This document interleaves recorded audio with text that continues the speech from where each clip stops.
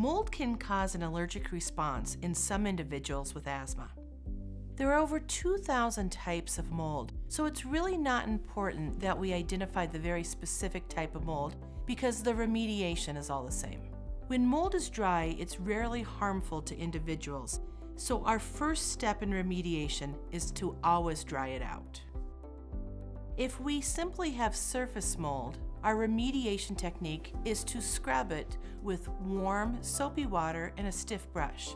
If we have moldy household items such as carpeting, rugs, clothing, or suitcases, it's best to dispose of them. If we have larger areas of mold in the home, say in your wall or in the ceiling, it's best to seek advice before remediation.